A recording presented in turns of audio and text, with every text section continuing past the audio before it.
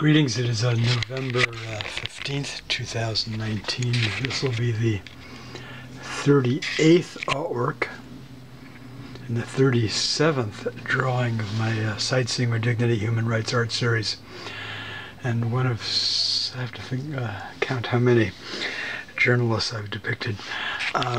This woman was a photojournalist, born 1949, and she was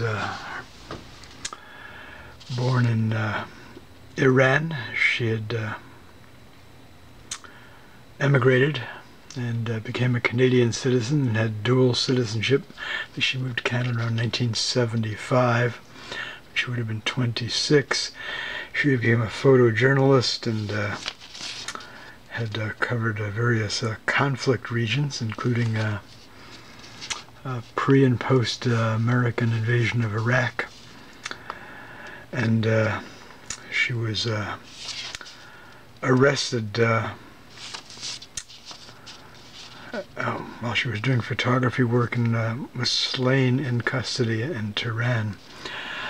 Anyway, those familiar with my work, or those who may be newly familiar, will notice if you go to the Under the Wing series, you'll see a progression of works in the Holocaust and several victims of fascism in Europe.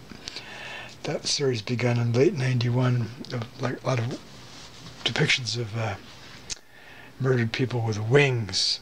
And in the last several years, I've been doing depictions of victims surrounded by sea monsters.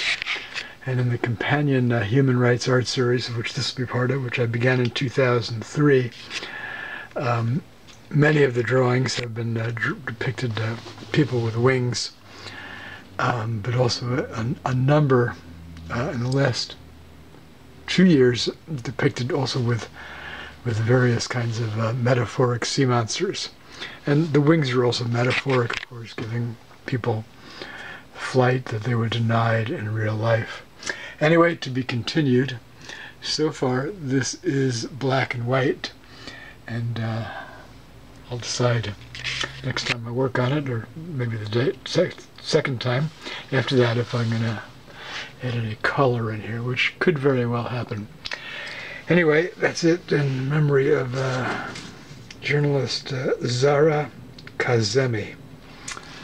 And it's funny, I bought the hard copy New York Times today, which I do on occasion, and the New York Times' own editorial castigating, criticizing President Trump for inviting President Erdogan of Turkey, two kindred spirits in terms of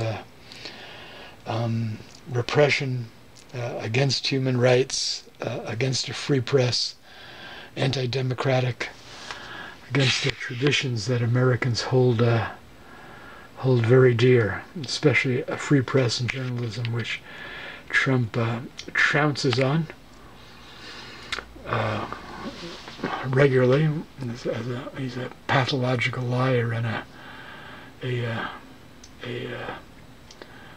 brutal attacker of open journalism and of human rights and of democracy. His embrace of these brutal dictators like Erdogan and Duterte and Bolsonaro and Putin and so on. It goes on and on and on. Anyway, we who believe in human rights and dignity just continue on if we have to. Okay, to be continued.